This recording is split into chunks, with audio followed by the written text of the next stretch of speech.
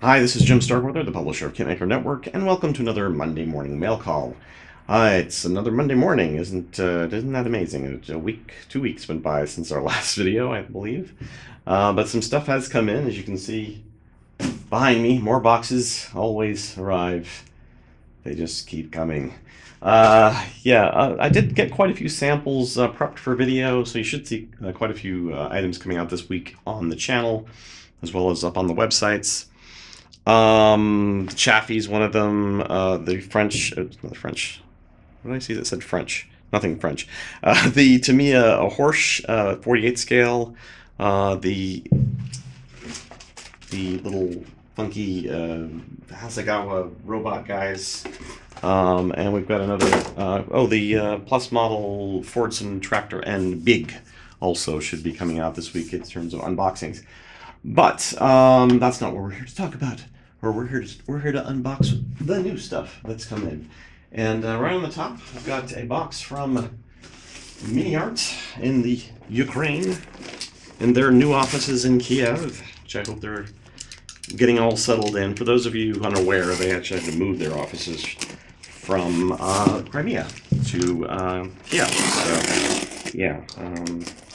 It was one of those scenarios where the world news was actually affecting the modeling industry. But, I don't know how many people knew that, but it is true. All right, let's go ahead and take a look. I'll endeavor to get in this box. It's being stubborn. Stubborn box. I think this opens. Maybe I'm barking up the wrong tree here. I'm just going to cut this right here. Okay. Now with MiniArt, they actually send me this stuff as it's sent to the distributors, so I get this. But the boxes are in here, so we'll look at the boxes. But yes, lots of plastic. More plastic. More plastic. Okay. Wait, look at the plastic. So what's in this box? This one is the, as we expect, the U.S. Armored Bulldozer. The box actually is all flattened. This is actually the way, for some companies overseas, this is the way, if you guys didn't know how this worked, this is the way the manufacturer sends it to the distributor, and then the distributor, because it'll be smaller, they can fit more in a container, but the distributor then puts all the boxes together and shrink wraps it all, does all that stuff. That's one of the reasons that we had distributors back in the old days, and even still today, is because they do all that kind of retail prep work that the manufacturer doesn't want to have to mess with. Now, some manufacturers do probably box their kits and send them to the distributors all fully boxed. I don't think Dragon. I don't know. I guess Dragon could send them this way, but for example, like Dragon and Trumpeter, right? Well, I don't even know if Trumpeter sends them that way. It's possible Trumpeter doesn't sends them compressed like this too. Until you sneak in. Actually, quick story. We're getting derailed here, but quick story.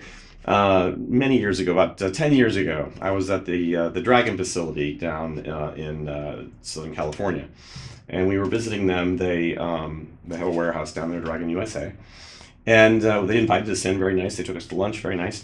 But the one thing we couldn't do was walk around the warehouse. They didn't trust us. I think they thought maybe if we saw some new thing or whatever that we weren't supposed to see, that we would report on it. We wouldn't have done that, of course, but yeah, that was kind of interesting. Anyway, so the U.S. Armored Bulldozer 1/3 scale. I did actually cover that right there. That's a pretty big kit, that release. More catalogs. I guess the season for catalogs. Oh wait, no, I'm sorry. This is the manual. Wow, it's all color. It looks like a catalog. This is the manual for the bulldozer. Then we have the U.S. motorcycle WLA. I'm gonna get the glare off there. With rifleman. That's an interesting kit there. I assume he's actually prone like that. Then we have the T-70 Soviet light tank. Again, trying to get sans glare. I believe that tank's actually in War Thunder, isn't it? I believe it is. The passenger bus GAZ 0330. There we go.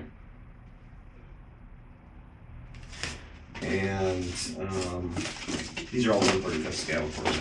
And that's it. Those are all boxes. So that's what new we've got in from MiniArt, and those are all brand new kits, fresh off the the air transport plane, I think. So yeah, that's the way kits come over usually. Like when the distributor orders them, they come over by ship via a container. So that's why, for example, these kits, probably I'm getting these maybe before you're even seeing them in a distributor here in the United States, or at least they're probably at the same time. They're probably shipping them out close to the same time. Hopefully, if you guys on the manufacturing end are doing this right, you're shipping them out at the same time. Now, this box is from Takom, and they were nice enough to send me some samples, but these are not new samples. These are samples that they've had out for a while. So nothing probably super new you're going to see in here, other than maybe if you haven't been paying attention to new Takom releases. We are getting a box of new Takom kits, though, that's coming in soon. They actually sent me an email saying they're sending those out at the same time as release, I guess. And they're mostly new World War I variants of the various Mark British tanks. All right, so I actually opened this up already because I wanted to be sure that they weren't already. When they sent me the email about the new kits, I was like, I don't even know what's in this box, so I had to open up the box and look at it. But unfortunately, I got an explosion of styrofoam here. They sent this thing completely wrapped in plastic tape and in styrofoam. I mean, this thing could have floated around in the ocean, literally. It could have. All right, so we've got the new Zwilling gun, the 12.8 centimeter flak Zwilling. Very nice. This thing would have been able to kill a lot of tanks at range too, man. 128 millimeter, probably with the right shells, anyways. All right, next. This one came out a while ago, but I let them know that we didn't have it, so they did send it to us. That was nice of them. The KV5. So definitely we'll have these up for probably like blogs. If enough people on YouTube ask me for unboxings, I can do unboxings on these. It's just they've been out for a little while now, so I want to primarily focus my attention on new kits, obviously. But we will make them available. Now these are new. These are all pretty much just came out. The Chieftains. I'm gonna have to bring my vacuum cleaner in. Oh my goodness, all the styrofoam. This is the Chieftain Mark 10. These are all 1/35 scale, obviously. And poor Darren, he just bought some of these, so sorry, Darren. I would have sent him one. Not all three.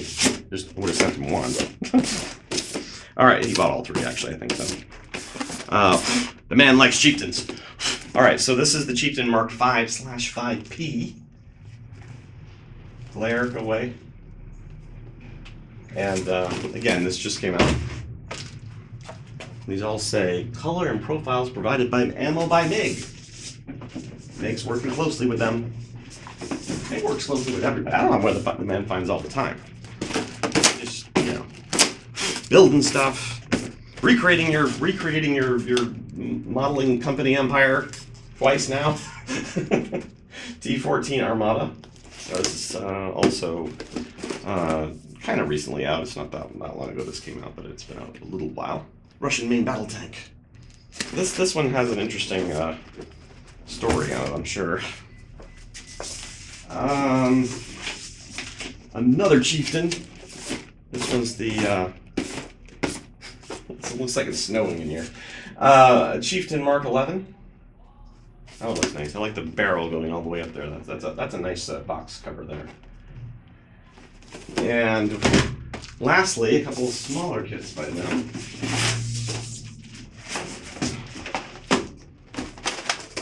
The Mark A Whippet. Whippet good. If you don't know that, it's Devos from the 80s. Yeah. All right, and then the last one we have is the Skoda PA2 Turtle. There we go. Cute little car, little machine gun, fast runner. World War I, I think, right? Or was it kind of between wars? Was this like a? This might have been like a 30s car, I think. I'm not really sure on the history of that one. So yeah, this box though. I mean, look at this thing. It's all styrofoam on the inside. They really know how to pack stuff. And it looks like they actually made this box out of. It's not even a box. It's not even cardboard. They insulated it with styrofoam, and the box is for something in Russian. Oh, it's for like kind of like a sat-nav car control thing. I don't know if maybe get the camera up there, but you can see it's like a sat-nav thingy, control thingy. Well, you can't see it too well, but yeah, it says SD, MMC, DVD video, remote control, USB. It's funny how many things you can read, even though I don't read Russian, I can tell what they are. But yeah, obviously they, yeah.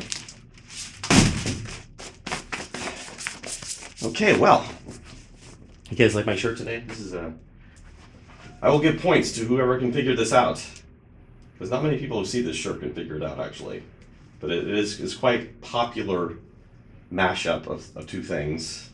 So there you go. All right.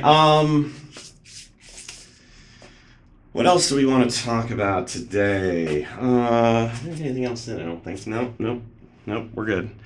Upcoming, besides the items that I mentioned, I'm gonna try to finally get this Trumpeter Maj kit out in an unbox. It's a kind of a cool 1/72nd scale seaplane. I'll probably try to get some of these Trumpeter kits. Maybe I'll try to do this one. The Soviet self-propelled gun. I'll try to get that out this week. Trumpeter kits, the Takom kits, Takom kits, I'll probably try to get at least one of the Chieftains out in an unbox video. And then you guys give me suggestions on some of the others if you think that there's something we'd like to see.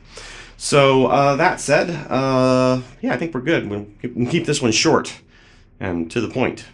So have a great week, and we'll see you next time on Cracking the Box.